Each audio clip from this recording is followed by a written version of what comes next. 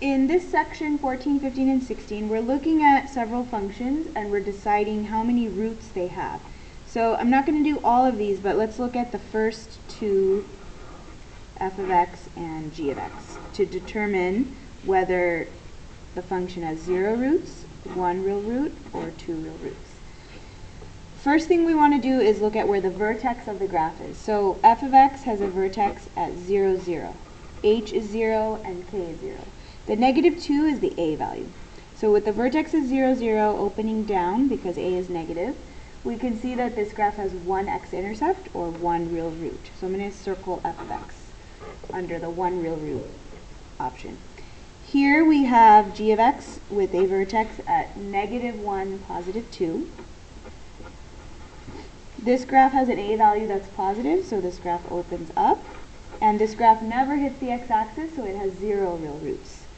So I'm going to circle g of x under the 0 real roots option. So the other two you can do on your own, h of x and k of x, sketch them to determine whether they have 0, 1, or 2 real roots.